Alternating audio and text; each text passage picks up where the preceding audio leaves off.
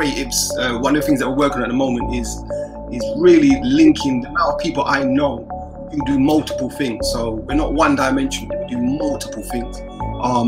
And so our connection actually was one of those creative spaces that we met from teenage. And that was in the dance world. So we've been together for 28 years, 29 years. See how she quick there? See how quick she was right off the bat. Yeah, but 29 years we've been together. But our creativity and our connection came from the dance world. So we used to dance. I ran a dance company, very successful dance company actually, over 3 generations. And then that kind of evolved into where I began doing spoken word. Nyarai's always been doing vocaling and singing and those sorts of things, so there's always been a creative element and connection between us.